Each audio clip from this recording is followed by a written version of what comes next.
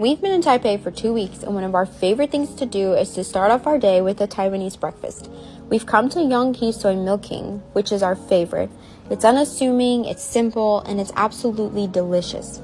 We love to get a bunch of different items and share them all.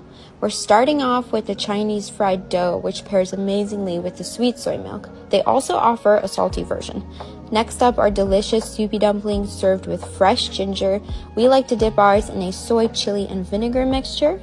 We also shared an egg pancake, which reminds us a lot of a crepe that's filled with a salty egg and scallion mixture.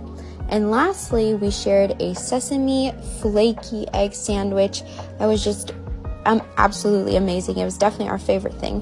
When visiting Taipei, be sure to start off your day with the Taiwanese breakfast.